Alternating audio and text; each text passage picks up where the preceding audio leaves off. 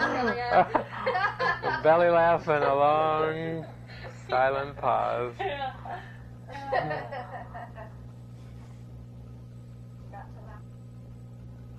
Kind of the same with whether you're talking about sickness or guilt or innocence or whatever, but once again, would it make sense that there could be some brothers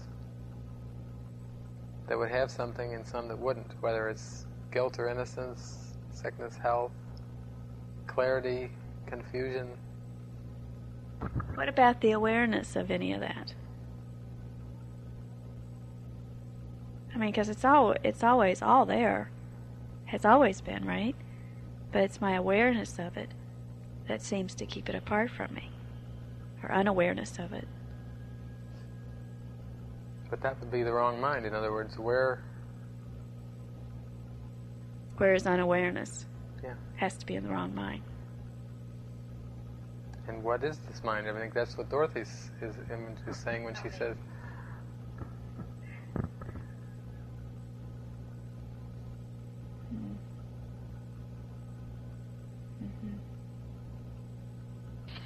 And at the same time, if clarity is something that I'm waiting for off somewhere in the future, how am I going to know when I have it? Are there degrees of it? Do I know I have a little bit of it, but not all of it? Or, again, all I can know is what I feel right now. And it's not, it's like David's question wasn't feeling, he didn't say, are you totally clear, or are you partially clear, or are you halfway clear, or are you 75% clear? It's like, are you clear? And the thing for me is always lasting.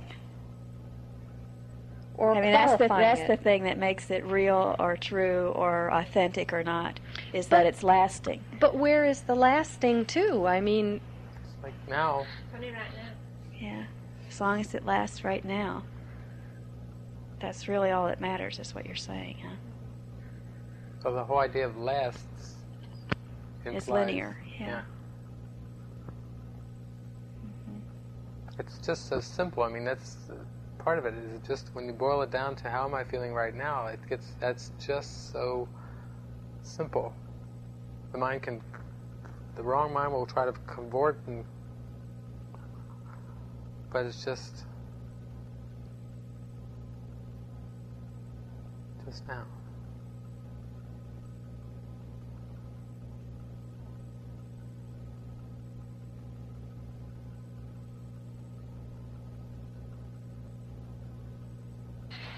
It came to me that yesterday when Beverly and I went to the lake, to see if there was ice on it still from the day before, and she just said, it's so clear,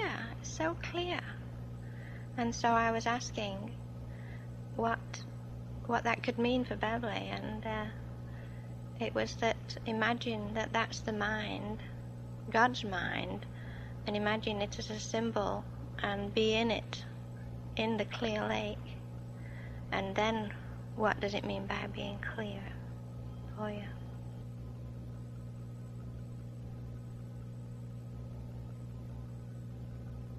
This is very still. Was there like a reflection from it without any kind of distortion?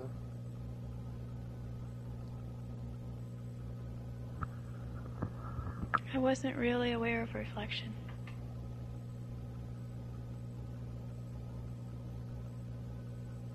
I just remember how easily I could see to the bottom of it.